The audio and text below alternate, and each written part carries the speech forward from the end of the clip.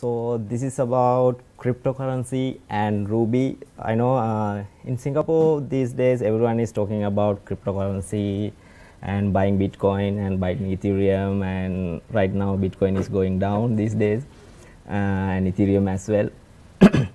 So this is about how Ruby as Ruby developers, how we are going to do things with cryptocurrency and how we can impress our team lead or else our company CEO doing something with cryptocurrency, as well as doing some implementations around Bitcoin or else Ethereum. I am Dilum Navanjana, and this is my Twitter and GitHub if you want to follow. And recently I moved to Singapore, and I'm from Sri Lanka, this South Asian island. And in Sri Lanka we have nice beaches and we have tea plantations, as well as we have elephants. And then I'm a core team member of Celluloid. Hope most of you know about, at least heard about Celluloid early days in 2015, like we were the back part of Sidekick. Right now it's not. Yep. Earlier I was like going around Asia giving talks about Celluloid and as well as cryptocurrency, not cryptocurrency, concurrency, and as well as parallel processing. But now I thought of no one is interested about Celluloid, so then I changed my topic into cryptocurrency. This is my first time I'm giving this talk. So for this meetup I created all the slides because previously I had few more already prepared slideshows giving talks about concurrency as well as parallel processing and Celluloid. And according to Matt's definition, I'm a Rubyist, and hope most of you are also Rubyist according to Matt's. And I'm working in a startup here called BBytes, and we are working with Ruby implementations that we are providing APIs, and as well as we are doing some things with blockchains as well as cryptocurrency things, Bitcoin, Ethereum. So that's how I started and how I got interested in working with these kind of things, and what I'm going to present today. And yeah, we are hiring. I know all of you have experience with Ruby, and if you have any experience with blockchain stuff or else cryptocurrency, we would like to hire you. So yeah, we are hiring. After this talk you can come to me and talk to me. And this is how the story starts. Once upon a time in October 2017, I was in Ruby conference Malaysia in Cyberjaya, and I was a speaker there with these wonderful speakers like Aaron Patterson and everyone. And my talk was fortunately there on day 1. Because of that, I was so relaxed on day 2 listening to nice speeches. And there was a speech about chasing pandas by Daniel Bach on the day 2, and he was talking about Python data analysis library called pandas, which is really famous. Everyone is using for data analysis these pandas, and his talk is about how they are going to write their own Ruby implementation to chase pandas away. And yes, I was there in the audience listening to this talk, and he was talking about Daru as well. So this is the exact photo that I took in that talk, and I was thinking, why always Python for data analysis? And then I was thinking, is it because it is the fastest, or else is it because it is the third-party support, or else the community support we have for the pandas and as well as Python when it comes to data analysis? And then this came to my mind, why we use Rails or else Ruby for web application development, those kind of things. Is it the fastest? I don't think so. And is it because of the third-party support we have, or else the community support we have? And yes, then I realized, yes, this is the reason that we use Rails, and as well as people use Python and as well as pandas for their own projects. And in next few months after October, I was assigned to do some implementations with blockchain stuff in my workplace. So I had that in my mind as well. So initially, I was going to do some implementations with Bitcoin as well as Ethereum in November and December months. And initially my plan was to go with Golang, because that is in Golang there were so many libraries which supports communicating with those nodes and blockchain stuff. So that was my initial plan, to go with the easiest way. And after listening to that talk, I decided, I found this guy and took a photo. And I decided I'm going to create something with Ruby rather than going with Golang. So then actually I was watching Narcos those days. First few seasons I was always late for the TV series actually. So I was watching Narcos those days in November 2017. And while I was packing my bags after the conference to come back to Singapore, I got this message from one of my friend recommending me to watch El Chapo, which is related to Narcos as well, which is kind of related to drug related things. So he recommended me to like watch this as well. And then while I was coming back to Singapore from Malaysia, I was thinking a name for a gem that I am going to build for my implementation that I am going to do with Ethereum, Bitcoin, those kind of things. And then at the airport of Kuala Lumpur, I got the name, and I went to a computer box and then went to rubygems.org and searched for a gem. Is there any gem called El Chapo? Fortunately there wasn't, and then this is my gem that I created. And yeah, one day I can tell I am the creator of El Chapo. So yeah, and that's the end of the story. And in this talk, I'm not going to define cryptocurrencies. So I'm not going to talk about how well and what's the implementation of cryptocurrency, and as well as what is the definition of Bitcoin. You can just Google and search it, like it's easy, they are everywhere. Many people have many definitions of their own. Some people say cryptocurrency is a database. Some people say no, it's not a database. It's like a database, but it's not a database, those kind of things. But blockchain, as I think, so this is not the correct definition, but as I think, blockchain is kind of a data structure which is similar, like which has some attributes which has like linked list that we used to learn in our university and never used again. So this is a linked list which has nodes and then pointing to the next node and then going on. And this is implementation of Bitcoin, which has blocks and then pointing to the previous block. And for like programmers like us or else developers, so we can define cryptocurrency or else blockchains as a data structure. And then if you can see this inside this blockchain, inside a block, you can see there are multiple transactions going on. So earlier days in like 2009, 2010, 2011, Bitcoin block contains about 30 to 40 transactions, but right now it has more than 2000 transactions per block. So block size is increasing day by day for Bitcoin. So it is inside a block there are multiple transactions written in. And yes, let's go into the gem implementation that I did. So in Ethereum there are exposed APIs by them, the creators of Ethereum, for inter-process communication and as well as remote procedure calls. They call it IPC and RPC.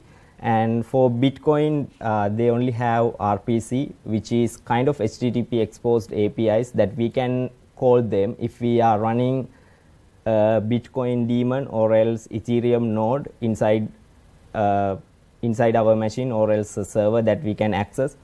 We can call those APIs and we can do almost everything that Ethereum or else Bitcoin GUI applications do, like sending transactions or else see check wallet balances and everything that GUI applications do. So the El Chapo gem that I created was like a Ruby wrapper around this API, which you can easily connect to from which you can easily connect to those nodes, and then you can do whatever the APIs that they have already exposed. So in this talk I am going to look into more about Bitcoin RPC API. So this is the documentation. You can just go and Google for Bitcoin RPC API. There are so many methods that they have exposed, like you can do get account or else create transactions and like everything that you can do, like you can think of doing in Bitcoin network. And as well as you can see transactions, or else you can get transaction details, like from whom to whom that amount has sent, or else this value has sent, and everything. So in this gem that I created, you have to first of all create an HTTP connection. So for that you have to run a Bitcoin daemon, and then you have to pass username and password. When you are starting a Bitcoin daemon, you have to initiate your username and password. So in this connection you have to mention that username and password, then only you will be able to call those RPC APIs. So first of all, initially I used a Docker container, so it was easy for me to do the testings. And then this testnet means initially I was connecting to the Bitcoin's test network, so I don't need to download around 100 GB, 200 GB network from to my machine. So it was easy, and as well as these are the parameters that I have to pass when I run my Docker container with Bitcoin daemon. So with this username as well as the password and port and everything, I can connect to this HTTP connection, and then with this Ruby wrapper that I created, you can just call whatever the methods, and as well as you can pass the parameters as a just Ruby method calling. So if you want to just look at the container that I created, it's there in Bitcoin RB in my GitHub. And then I managed to connect, and I managed to finish whatever the task that I was assigned in my workplace to do in these few months. And then one weekend I was so bored and I didn't have anything to do, and I was thinking what should I do, and I have created a gem and I haven't done anything cool with that. All those things are like doing transactions and checking transaction, validation transactions, those kind of things. And then this came to my mind, to convert blockchain to SQL. So this is actually to convert Bitcoin transactions to SQL. So initially my idea was to convert all Bitcoin transactions to SQL, so then I can query very easily some secret details about Bitcoin transactions with SQL queries. So that was my idea, and I was iterating through the blocks from 0 to right now it has around 500,000 plus something blocks. So it's just a simple Ruby script that I wrote and going through, iterating through blocks one by one. And this is kind of a JSON sample that we get from the API. So you can see the block here is 237,764th block that I show here, and there are so many transactions. There is an array of transaction hashes. So using these transaction hashes, I can get the transaction raw details. So inside these raw details, there are everything that we want to know about transactions. So I can see who sent this value to whom, or else what's the value of this transaction and everything, or else I can even see this is a mined transaction, mined coin, or else is this someone else sent to something. And then yes, I managed to write the Ruby script, and initially I used active record to save it to SQL, and this is kind of a sample that I saved. I was saving the block number and as well as the transaction ID for a transaction, and as well as the block hash and the value, which is most important for my work, and then the transaction created that date, and the sender, who is the sender of this transaction, receiver, and as well as the balance receiver. So balance receiver means it's something different from Ethereum to Bitcoin. That means if you want to send, if you have 10 Bitcoins in your wallet and you want to send 7 Bitcoins to one of your friend's wallet, there will be a transaction initiated, and from your address to your friend's address, there will be 7 Bitcoins will be transferred, and the rest of your 3 Bitcoins will be gone into a separate wallet of your own. So that's why I need this balance receiver to keep track where the money goes. So initially I thought it will be like 5 days maximum work to convert everything, because when I was running this script in the testnet, it took me about 2 days. So I thought maximum 5 days for the main network, but I was waiting, and yes, within 1 week I was still running on like 100,000 blocks. I can't even I couldn't even like come to the halfway of the transactions, and then I decided, okay, I need to do some modifications for the script to run it faster. And then I found this gem called bulk insert, which lets you bulk insert queries, active record objects into the SQL. So then I modified my Ruby script to insert 500 by 500 transactions into the SQL, so which was faster than initially, but it was still not faster. And then so far I managed to so actually my plan was to come here with the full database, but I couldn't because there are so many transactions there in the Bitcoin. I managed to convert 400 million transactions to SQL, and yes, this is the database.